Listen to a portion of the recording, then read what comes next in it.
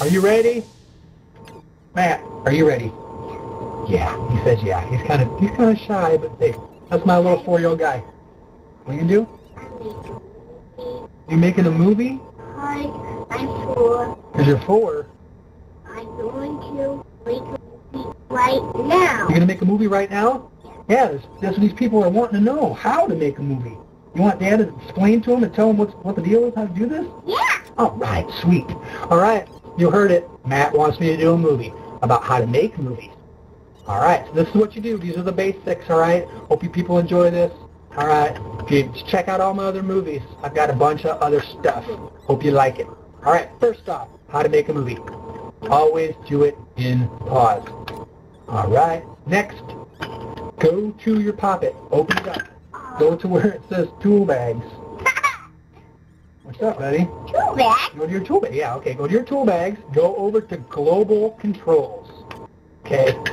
Then change over to cutscene. And that's the basic start of your movie right there. All right. Next, take out a sequencer. Put it somewhere in your movie, but don't move it. If you move it, it's going to change all your camera angles. Then take out a tag sensor and put a tag right next to it. Make sure they're both set to be the same color. Make sure tag radius is big enough. Take and hook up the tag sensor to the left side of the sequencer, and that should get everything rolling. Next, go into the options of your sequencer and change where it says seconds per stripe to 4 seconds. That's going to make each one of these pink blocks right here 4 seconds long. Oh yeah, baby. Now we're getting into the good stuff. Time for the cameras. Say cheese. Yeah, that's awesome. You guys are doing great. Following along, getting the hang of this. Pretty easy, ain't it?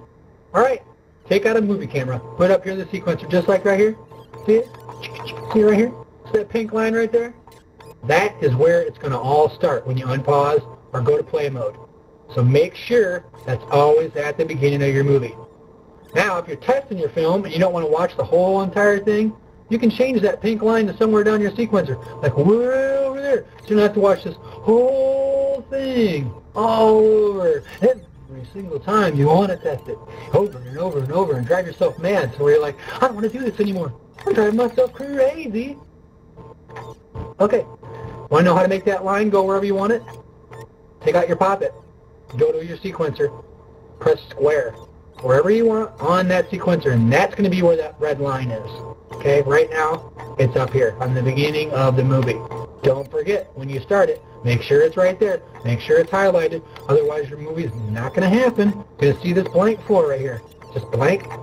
You know, you don't want to be like everybody else that doesn't know how to make a movie, right? The blank floor, you're like, what is this? These people have no skills. You can do it, people. You can make a movie. With my help, we can all make movies. You want your movies to work in multiplayer? Do you? Want it to work in multiplayer, Matt? You want these people to have more than one person watching a movie at a time? Yeah. Okay, this is very important then. You need to make sure you lengthen your cameras.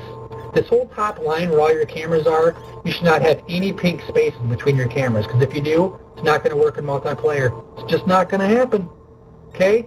Want to know how to adjust the length of cameras? Go to the camera, press X, then use your right joystick and go up and down. That's going to make them longer or shorter.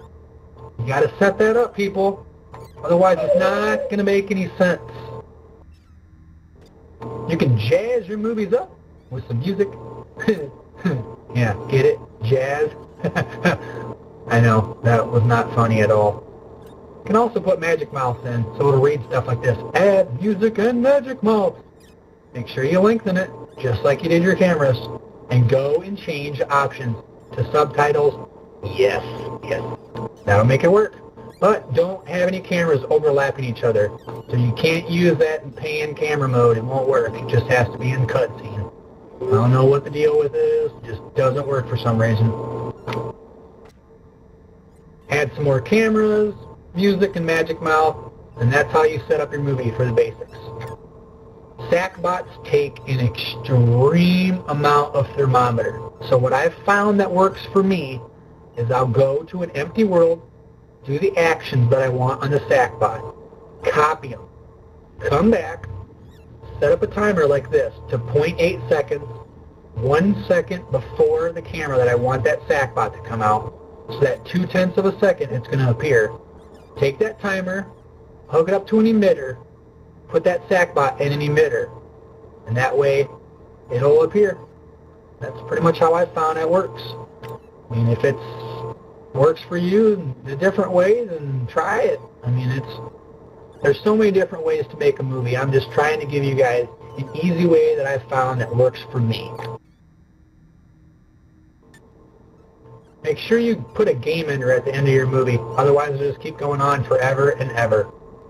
These are pretty much the basics. Hope they helped.